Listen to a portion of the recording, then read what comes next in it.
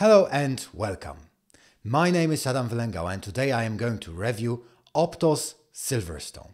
Optoses are well known for the ability to image even the peripheral retina with a single shot.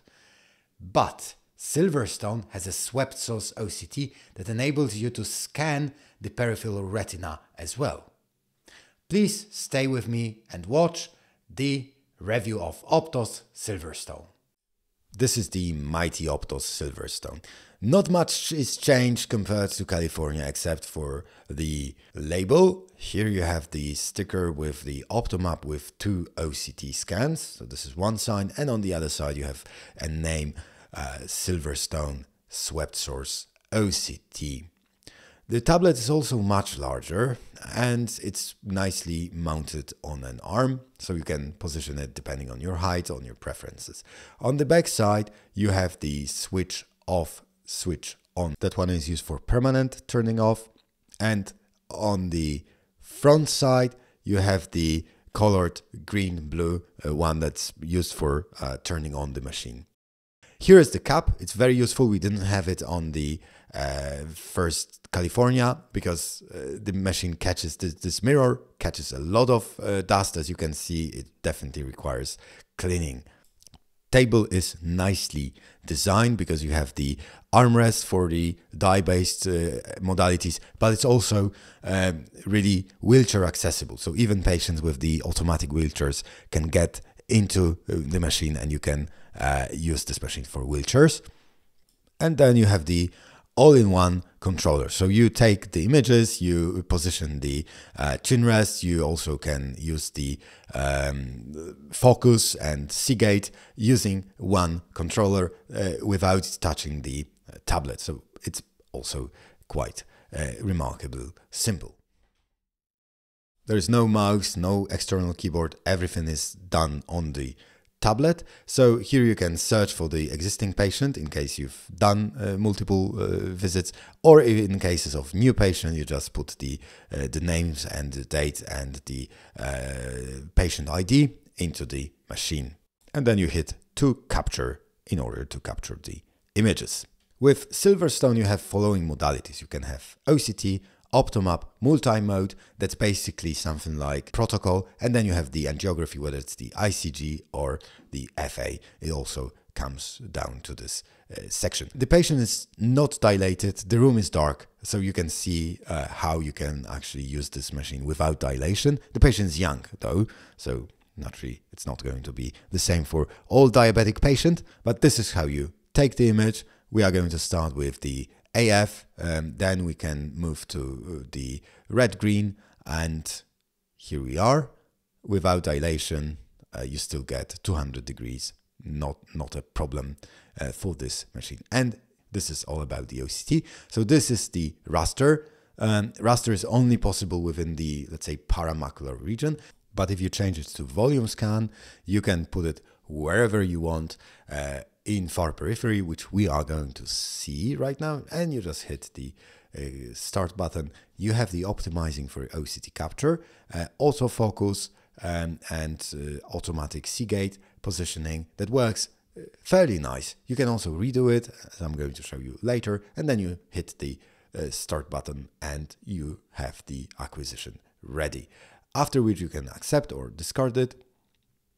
The same applies to line scans. You can also place them wherever you want, but naturally with line scans, the same problem applies. You need to be very well experienced, know exactly where you are going to see it. Oh, the lesion has to be very big. For this particular reason, I mostly use volume scans because it's most easy to picture a lesion.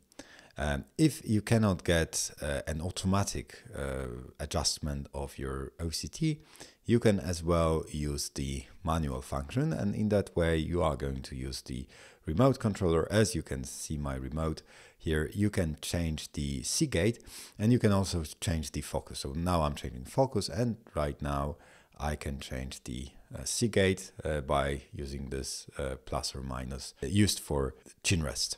And after you've done with the taking photos, you can view the OCT using this play button, and in that way you get the all the information. And then again, discard or accept.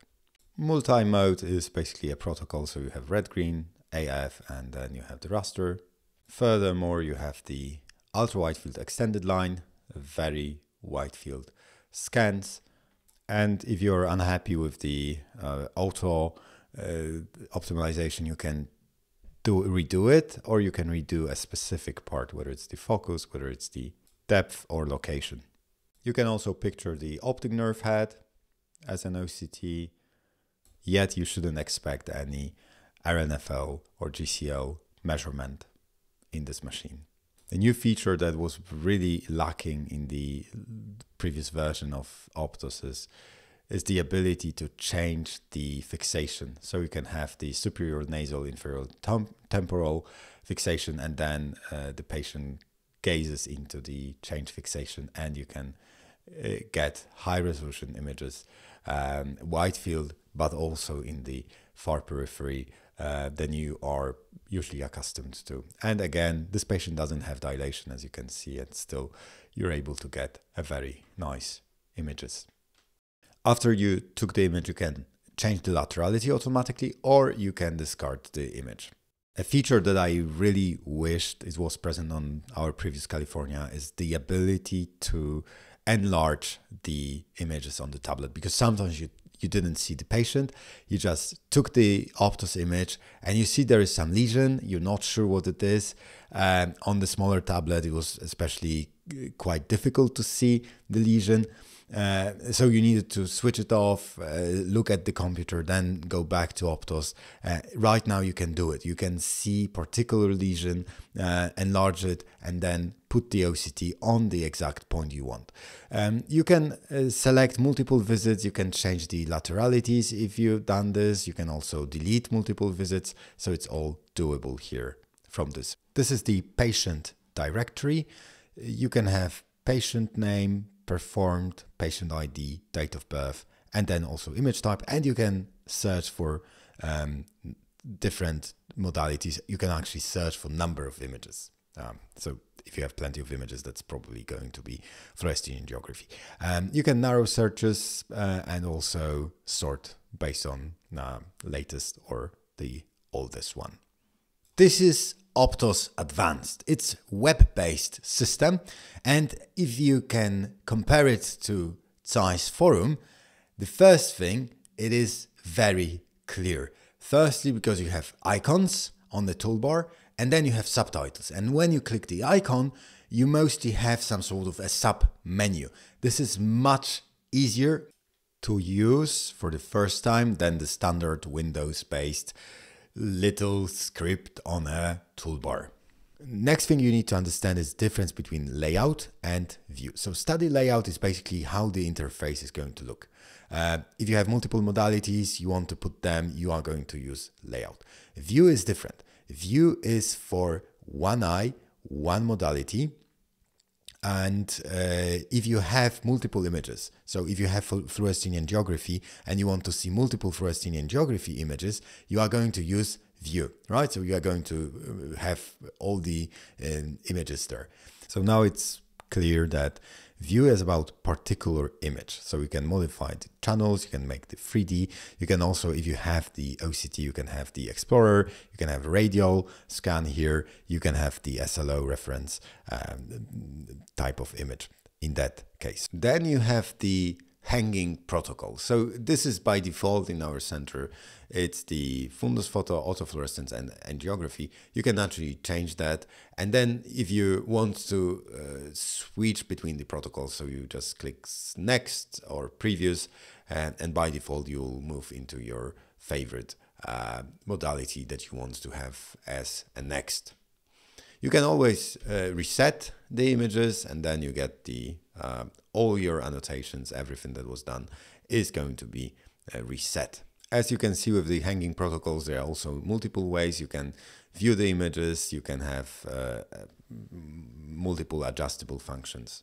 And then you have the OCT, something that's useful for Silverstone user or Monaco users. So this is the interesting feature because as you might have seen, there's no radial scans, but the machine can make some sort of virtual radial scans based on the raster scans. But you can see that they are slightly distorted, and there are also problems with the segmentation if the scan is coming from two different rasters, like here. Another interesting feature that Optos Advanced has is the smart zoom. So you can use this feature to obviously just enlarge part of the image, but I doubt it's really useful for that particular reason. What's more interesting is you can superimpose here different modality on different, and for that I can imagine this is more useful. Then you can change the opacity. I rarely do it. I mostly use just the one side, color fundus, then autofluorescence or FA. It's not linked. Or conversely, you can use the protocols, just skip between the images. This is what I mostly use without really going to the smart zoom feature. Right now, Optos can also make mosaics, as you can imagine. As I showed you that you can change the fixation, you can also have the mosaic. You can use automatic filters, digital filters. So you can have either a red free or a green free. And these are mostly useful for Nevis, right? Because it shows you whether it's something that's underneath the RPE or whether something is within the neurosensory retina. But we are going to talk about the OCT in far periphery, and this is what you can get. So you can get really like 100% assurance that this is tractional retinal detachment, at least partially, and also retinal hole. Optos has great fluorescein angiography. It doesn't have movie for angiography, but you can still use the fluorescein angiography to do things like focal laser very, very much, as you can see in that patient. There are two things for Optos. One is just, like peripheral imaging, so fundus photo, and then another one is the Silverstone, what Silverstone adds to the table. So let's just quickly summarize the Optos capability. I've did some comparison between Optos and ADON, so you can watch it. But just briefly, Optos is a king of peripheral imaging because it allows you 200 degrees, single shot, 240 degrees in mosaic. So this is the furthest reaching platform on the market. Nobody else does that. It does this slightly by sacrificing the resolution of the macula. So if you want to get nice images of macula, please don't use Optos. This is a laser technology. So on the one hand, you get amazing autofluorescence, you get an amazing fluorescein angiography because everything is super sharp. You don't have any distortion. But on the other side, at least with Optos Silverstone, you have two lasers, red and green, and you can see that the colors are distorted, right? This is not a regular slit lamp color of the retina. This is distorted. The new California has the third channel, the blue channel. Probably Silverstone will have that as well. But obviously we are going to talk about the OCT, as this machine really offers you something that no other OCT can offer. So ultra-wide field OCT, that's SLO based, right? So you see what you're taking, you see exactly where the patient has the lesion. And this system is extremely easy to use because the argument is, yes, you can do the same on other OCTs. I mean, if you have an SLO based system, it's going to be much easier. I tried to do it on Plex Elite. This is the swept source wide field OCT from Zeiss, but it's difficult and it requires cooperation from the patient side and a lot of time. Here, it's extremely easy. It's extremely fast. What are the downsides of Optos Silverstone? Well, firstly, this is extremely expensive. The price is just mind-boggling. The thing is, you can actually buy a CT scanner for this. I mean, sure, for CT you also need a special room and you need a station and you need a powerful computer. So just a CT scanner is not really fair. But yes, for the sake of argument, you can buy a CT scanner and still have some money to spare for a Optos Silverstone. So Optos Silverstone is the most expensive machine that we have in our center. But It's the first of its kind. So it's the first real ultra-wide field OCT that can reach into far periphery. The same was true for California in that regard, that California was the first fluorescein angiography and also fundoscopy that was able to reach into far periphery. Thanks to Optos California, we started to see how important periphery is, right? And then there was the market demand for that kind of fundus cameras, and you have ADON, you have Clarus that can reach into periphery because people saw how important it is, and then you had the market, the companies delivered that to this demand.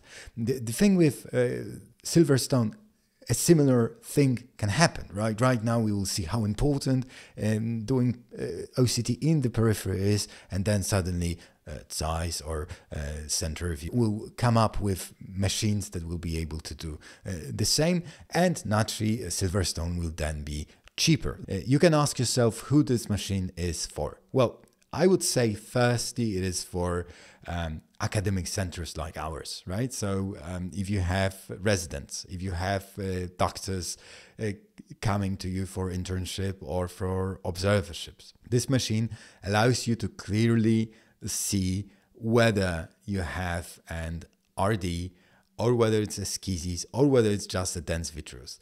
When I was training as a resident, the only way I could confirm my diagnosis was asking somebody older, more experienced, hey, can you take a look and tell me whether it's a schisis or whether it's an RD, which was, you know, like sometimes quite difficult. Right now, residents in our center can just take the patient, get the imaging, get the final diagnosis of the OCT, so which is I believe a very good thing for education purpose. Secondly, the addition of OCT in combination with fluorescein angiography also helps them to understand how different patterns in fluorescein angiography appear, because they can correlate this with OCT. So it's yet another example of how useful multimodal imaging in ophthalmology is. I can also imagine that people who have very premium practices, they earn a lot for an hourly wage, and for them having a Silverstone means that they don't have to do a very thorough fundoscopy and then take the patient to get the ultrasounds. For them, getting just a photo plus an OCT with the final diagnosis of a retinal issue might also be beneficial from financial point of view. Another issue is that it requires more time to position the patient. It's not like a traditional fundus camera, and most patients are just trying to squeeze their nose through the hole rather than, you know, like trying to look into this with one eye. I usually say, hey, just pretend you're looking for a keyhole, and then, you know, like positioning the patient, the head. Younger patients, it's much easier. For older patients, it takes some time. And this also is a problematic if you do fluorescein angiography and you want to get, let's say, early phases of both eyes. This is not going to happen here, right? Just forget about early phases of the contralateral eye. On Optos, you can do it with, if you're very fast on traditional fundus camera with a joystick here, you know, like you'll waste some time positioning the patient. Another drawback of this machine is that it is unable to produce the macular thickness and RNFL thickness. So naturally, if you can afford Silverstone, yes, you can also afford, presumably, and standalone OCT, but this is an important point. This is not just a regular OCT that you can use in your clinic. It's just for imaging, not for quantification. To summarize, Optos Silverstone is an astonishing device that offers you ultra-wide field multimodal imaging together with the OCT. Thank you very much for watching my review. I hope you've enjoyed. Please subscribe and goodbye.